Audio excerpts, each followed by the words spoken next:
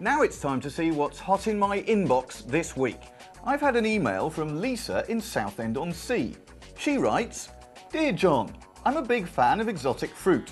I'd like to order in a weekly supply of durian fruit, but I'm worried because I've heard that it's really smelly. Is this true?"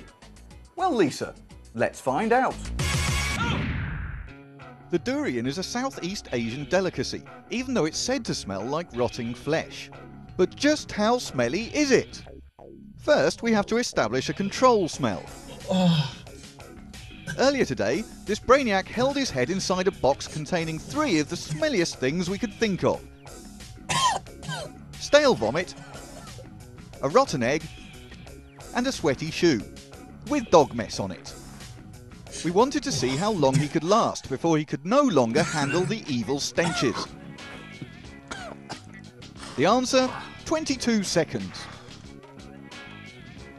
Now we're going to find out how smelly the durian really is by seeing how long the brainiac can last with his head inside a box containing the reeking fruit.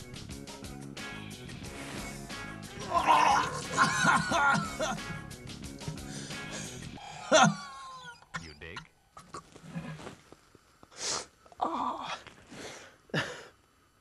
There you go, Lisa from Southend-on-Sea. The brainiac only lasted for 8 seconds. Proving that durian fruit smells 3 times worse than a concoction of stale vomit, rotten eggs and dog muck. If I were you, I'd go for a papaya or kumquat.